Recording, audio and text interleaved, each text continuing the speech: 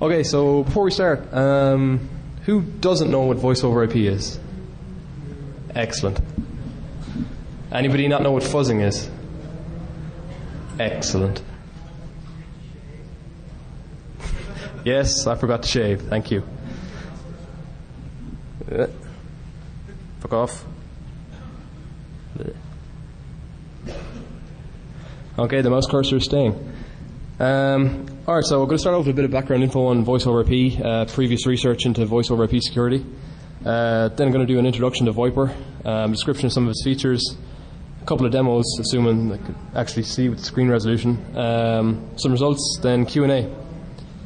Alright, so about me, I'm from Ireland, just finished a Bachelor of Science, about to start a Master's, and that's my site if you want to check it out. Okay, so I'm pretty sure everybody knows this, but just to make sure we're all kind of on the same playing field, voice over IP, routing voice data over the IP network, pretty obvious. You can use it in tandem with a traditional phone network, or you can just use voice over IP on its own. There's a lot of companies that we're all familiar with involved in it, so you have Cisco, Nortel, Avaya, and a lot of smaller ones. And there's loads of different devices involved. You have proxies, registrars, gateways, phones, loads of crap. Okay, so voice over IP, it's getting more and more popular, apparently, according to Computer Economics, if they're to be believed. About 50% of large businesses are using it in some form in 2008. So, it's becoming a much more popular target. So why is it so popular? Pretty obvious. Apparently, you can get a 20% reduction in costs after you've paid for all the devices and crack. You get location independence, and you get a bit of independence from the telcos as well. Okay, so the protocols involved, there's a lot of them, basically. The reason I'm just showing this is because really automated testing with all these protocols, you don't want to be getting, like, say, if you've all these protocols and then you've all these devices that implement all these protocols, manually auditing them, not fun. Okay, so VoIPER, I concentrated on SIP and SDP to begin with, and then moved into IAX and H.323. So just to make sure we're all on kind of the same level here. SIP, sponsored by the IETF. It's an open standard. It looks a little bit like HTTP, kind of. It's human readable, and SIP itself is used for command control. So basically initializing the session, and then other protocols take care of handling data transfer and that kind of stuff. SDP is carried as the content inside a SIP. It's used for negotiating the codecs for audio, video, and it's been extended for fax over IP. Again, it's human readable, and in combination with SIP, you can use both of these for a lot of stuff, not just voice over IP. It's been used for instant messaging and a few more different things. Okay, so this is what a typical SIP SDP request looks like. Human readable, as I said. So the top part there is the SIP part, and after the line break, it's the SDP part. Okay, so then just H.323 quickly. It's ITU sponsored. It's pretty much the dominant protocol in backbone voice networks and kind of large enterprise deployments like, say, call centers, that kind of stuff. It's an umbrella recommendation, basically, so it includes lots of other specifications for everything from security to registration, admission status, that kind of stuff. So unlike SIP, H.323 can specify an entire voice over IP deployment.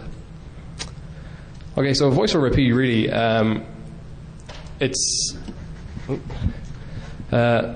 really is a good thing for hackers. I mean, it's taken your voice network and you're moving it into an environment where we have all the tools that we've been using for years. It's the same transport protocols like TCP/IP, same environments. The standards are much easier to get a hold of than, say, most other telephony standards. And the devices themselves, like, you can just go and download a lot of the more popular voice over IP devices or trials for them, that kind of stuff. You can test them, and most of the stuff I found in the trial software is in the regular, say, professional software as well. So thanks for that. So this is something that I kind of came across at the start when I started the testing. A lot of people kind of just saying, "Oh, okay, so what can you really do with a voice over IP phone? Maybe you're going to be able to knock it over. That's maybe it. But these devices, like, they're running really complex operating systems. They have like full TCP/IP stacks. They're running like web servers, TFTPD clients, loads of cool stuff that really, if you had a standard phone sitting on your desk, you're not really going to have to worry about. So a few possible kind of attack scenarios. So kind of the standard stuff.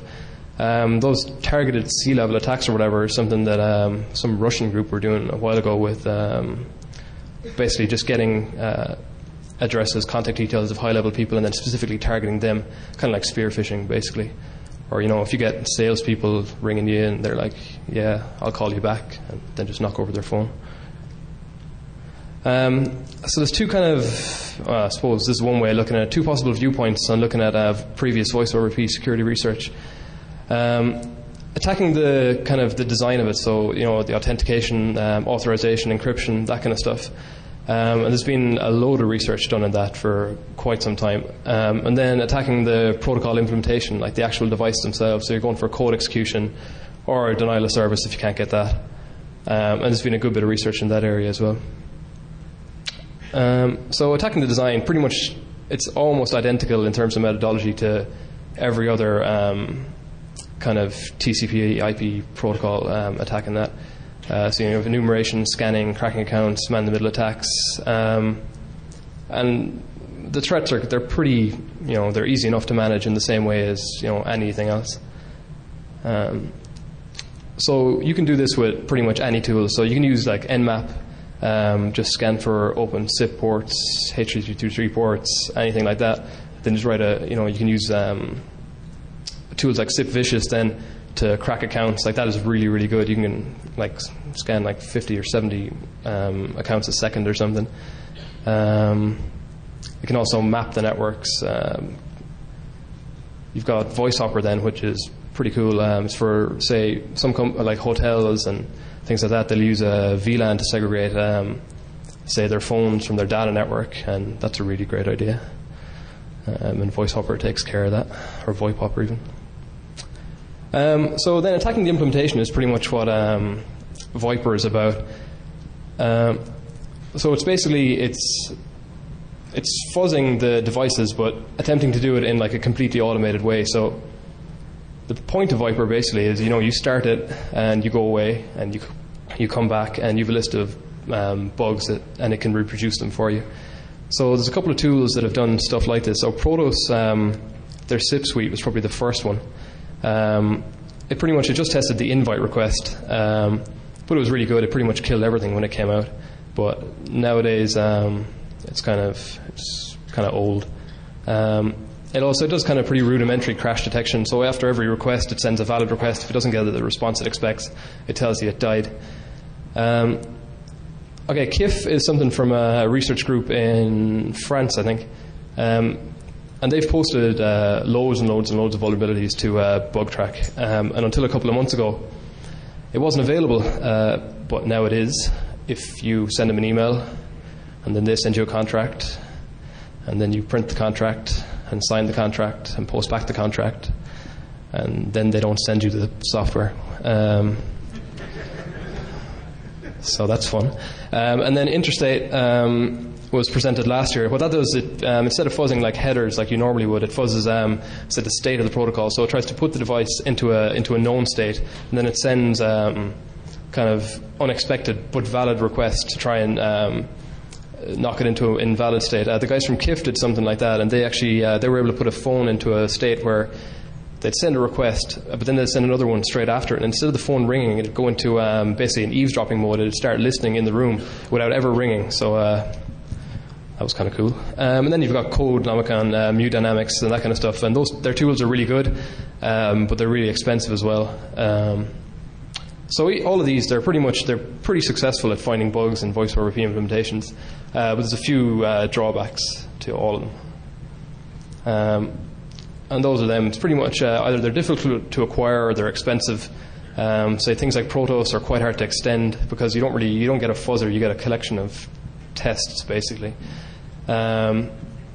and then the thing I really wanted to concentrate on VoIPER was I really wanted full automation. I didn't want to have to, sit there and wait for it to crash and then restart the device and then wait for it to crash, because some of these devices are like, you'll see the results.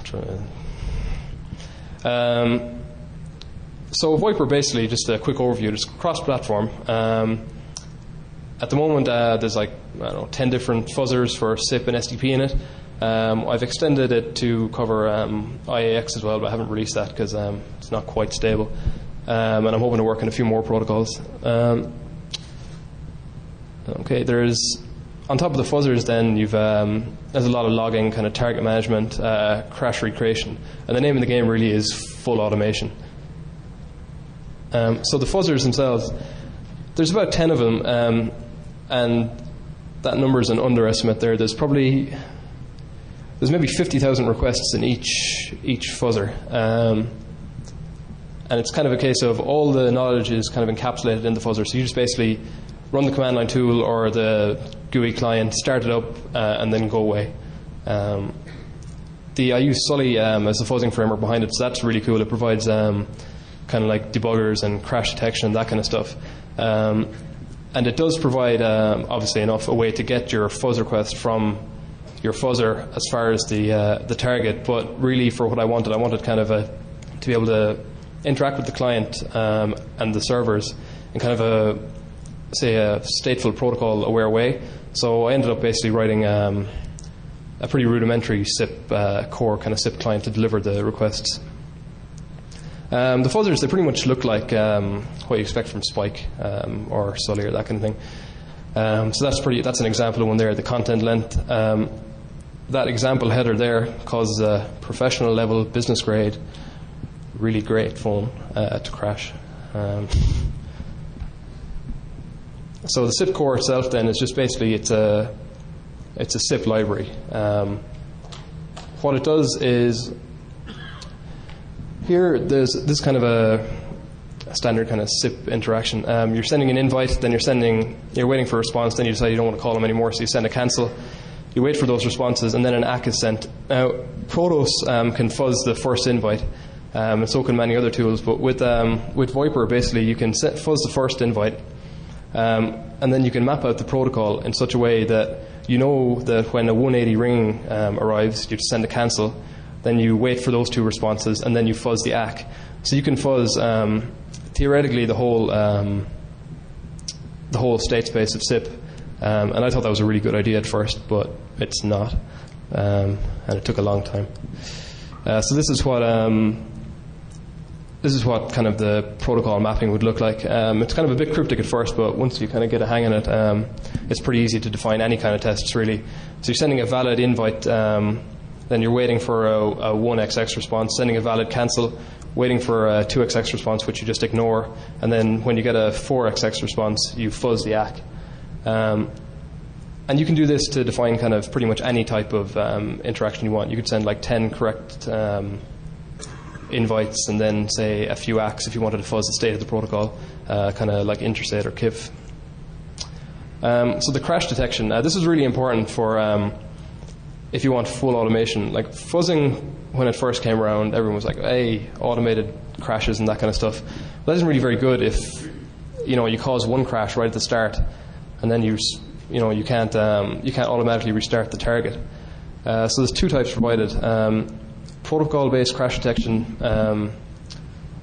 Basically, what that does is similar to Protos. It sends your fuzz request, and after every fuzz request, it sends something that should elicit a response. And if it doesn't, then it's probably crashed. Sorry, that's protocol-based. And then process-based is basically using the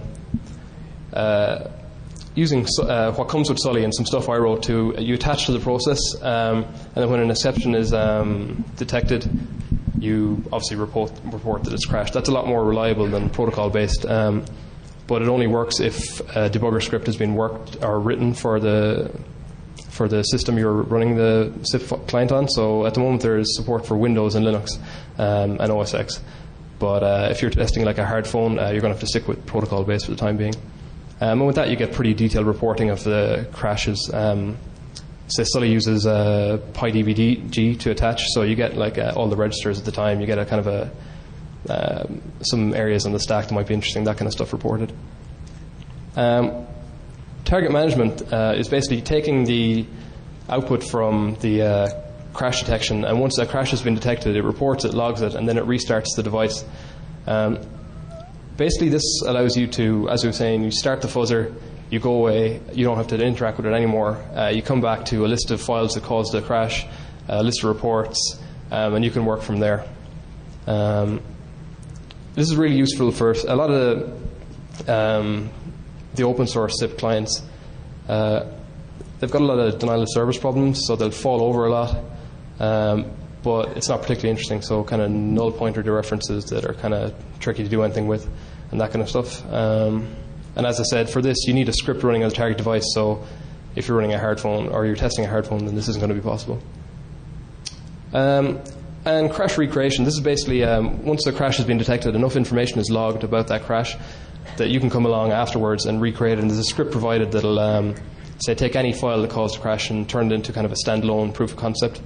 So that's pretty handy. Okay, demo time.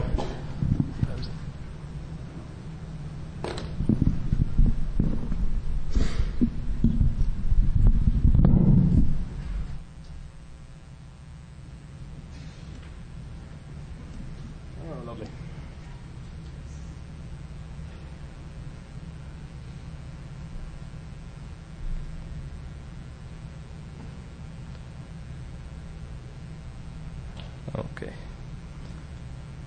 So this, what's it? This works? Oh. Yes, it does.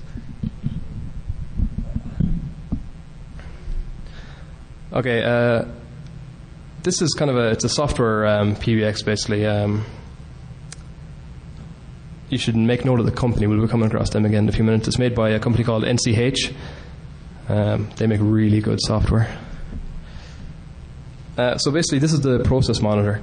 You just specify, say, a crash file, the process to attach to, and this timeout is if a crash occurs, it'll wait that amount of time before telling the fuzzer you can keep fuzzing.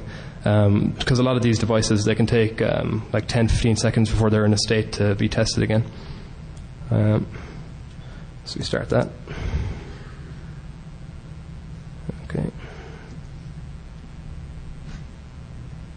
Jesus.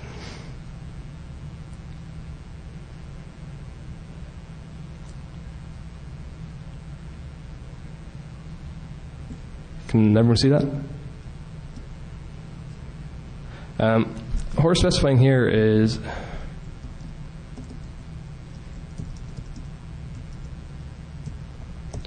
those are all the fuzzers that are available in the current version. There's a GUI for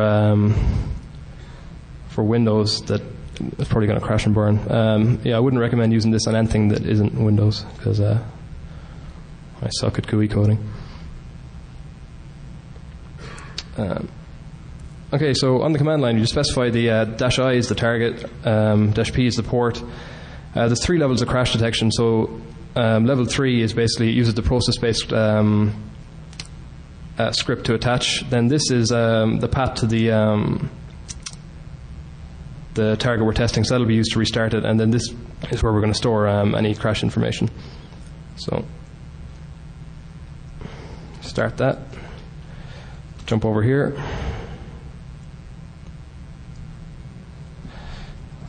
Kill that.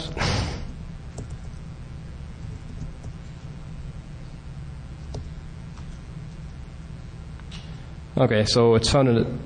Okay, that was quick. Right, so as you can see, crash was detected straight away there. And that we give it 10 seconds to restart the.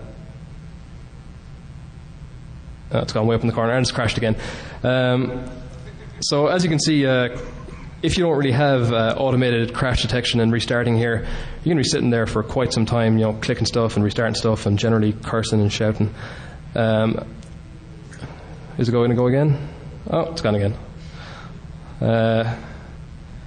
So yeah, let's just shut that up. As you can see back here, you just get some output on what happened.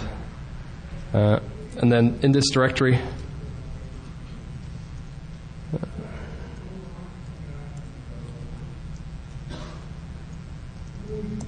we get all the crash log files. Basically, you can use this crash replay tool then to just replay those and narrow down the cause of the crash and that kind of stuff.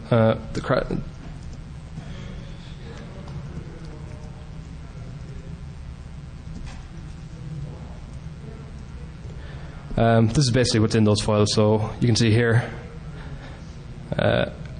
this rather wonderful device takes our word for the content length, which is nice. Okay, and that's pretty much it. So during the testing, I focused on clients because I figured servers, or SIP servers especially, like Asterisk and that, were pretty much tested to death. And I hadn't really seen much done on kind of the more popular clients. So Akiga is pretty much installed on a lot of Ubuntu and Debian desktops. Gizmo 5 is pretty popular. And then Twinkle I basically took because it uses kind of an interesting way to parse the requests.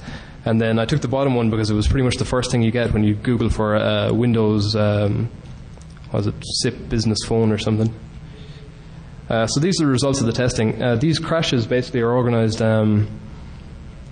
say, by the number of crashes, and then each bar is broken down into the actual fuzzer that caused the crash. When I actually ran these tests, I only had the 5 fuzzers. But the interesting thing about this is that the variation in the crashes in terms of the fuzzer is very small. So as you can see, the purple and the blue make up the vast majority of the crashes.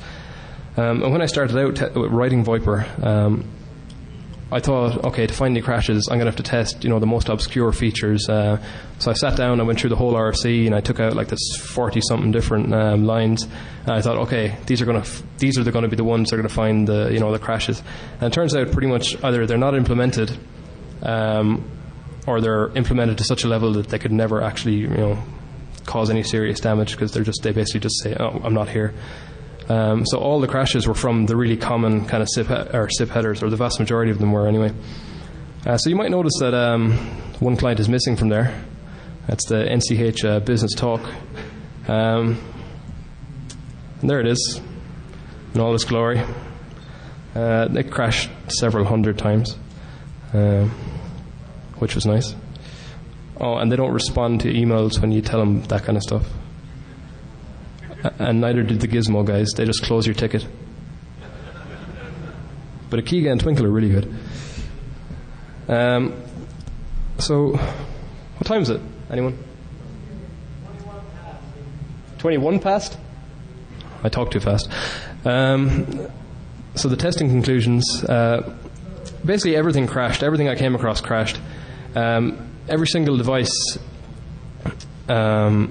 had a crash in it that could be caused by a single packet. So basically the user doesn't even need to answer the phone. They can just, as long as the phone's enabled, then it can be crashed, or you can get code execution.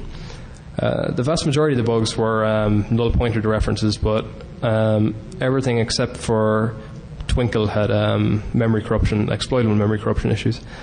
And yeah, NCH, don't use them for anything, don't go near them, just stay away. Bad. So during or coming to the end of development of VoIPER, I'd realised I'd spent many hours on it, and the reason for that really is because I decided to write a generational fuzzer, which means you map out the whole protocol in something similar to like Spike or Sully or Peach or something like that, and it takes absolute ages to do that, especially if you wanted to do it to the level I did. So kind of, I'd wonder how many of the bugs I would have actually found if I just gone with a mutational fuzzer. I did kind of some quick testing. I wrote a quick mutational fuzzer for IAX2, and it crashed libiax in about 23 seconds or something. So maybe I won't go down the route of a generational fuzzer for that. And I also thought that I'd cover the whole RFC, because I figured, if I want to find some bugs, I'm going to have to find a part of the protocol that hasn't been tested before. And really, that's what took the most amount of time, and it returned virtually no bugs at all, and for the most for the obscure cases and the corner cases. So the vast majority of classes or crashes even were in the common fields. So the good, really, once you start the VoIPER, unless there's something really weird going on, you can just start it and go away and come back to a list of crashes. And it works with any SIP, SDP compliant device. You just start it up and bugger off. I gave it to a guy who works for a company that I can't name. And he started it up against their internal stuff, came back to, I don't know, 20, 30 different crashes. He didn't need to know how it worked. He didn't need to know how SIP or SDP worked or anything like that, so that's pretty cool. And it's all open source as well, so anybody can basically take it and do what they want with it. The version that's on SourceForge at the moment is kind of old, and I was going to upload the new version this week, but I'm afraid of the network.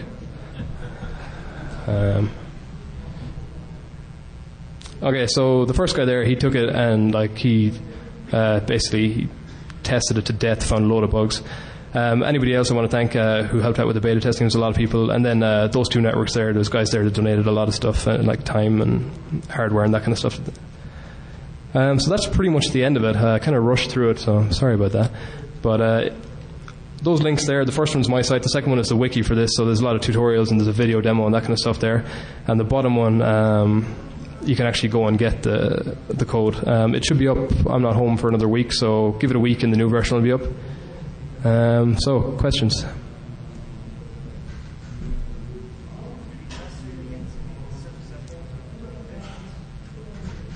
So the question is, have I tested against any of the SIP simple implementations? No. There's the answer to that.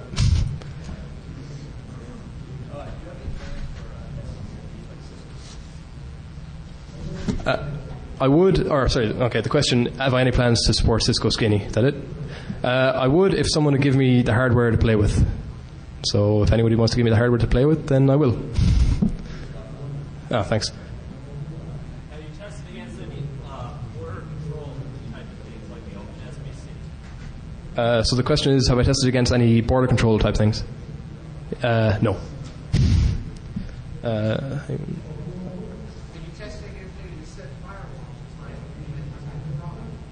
I haven't, but the first guy I tanked there has, and he said he found problems in some implementations. I can't give the names of the companies, obviously. But anyways.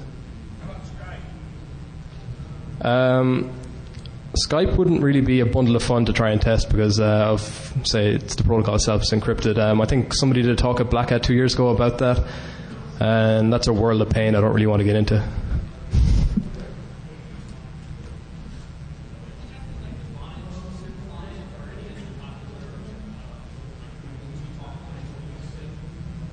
Pardon?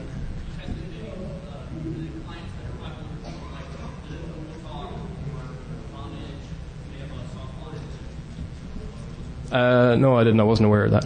So. Anyone else? Nope. Okay, I think that's it. Thanks very much, guys.